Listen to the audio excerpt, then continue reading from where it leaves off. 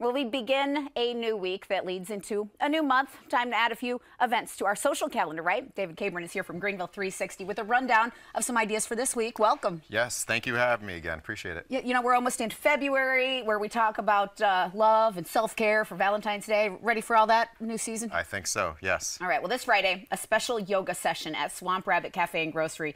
Helps to keep up that self-care idea. What's happening there? Yeah, so this is going to be a weekly event every Friday at Swamp Rabbit.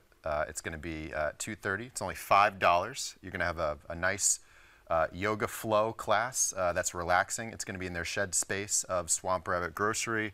Perfect place to grab some delicious fresh food afterwards, after the class. But this is going to be every Friday in February, and it's just going to be a nice and easy class. They just ask that everyone bring their own mat, bring your own water, but then stick around and have some fun and get some delicious food afterwards. Fun community mixer afterwards, and yoga feels good to do that once a week. And then there's National Ice Cream for Breakfast Day. That's a holiday you don't want to let get past. Yes, don't want to miss that one. In honor of it, the event is at Claire's Creamery, where you can treat yourself. More self-care happening. Yeah, and they're going to open early, so they're going to open up at 9 a.m. They're going to have, if you're not ready for ice cream, they do have Bridge City Coffee is going to be there serving up coffee for the adults. They're also going to be serving sundaes and coffee mugs, as you can see there.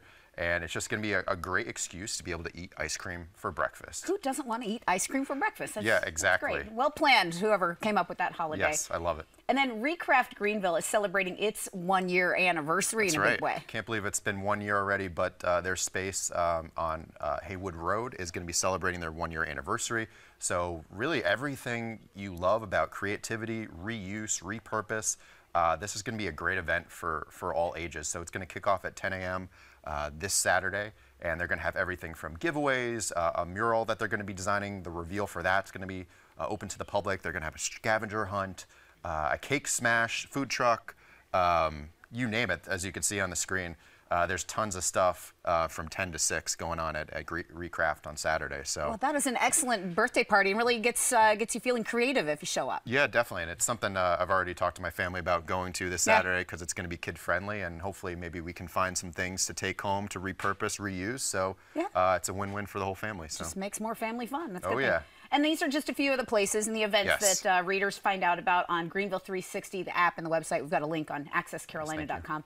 But a lot of this content just keeps rolling. And talk to us about how people engage with you. Yeah, so the best way to engage with us really is to tag us on social media, to reach out from our website, use the Greenville360 hashtag.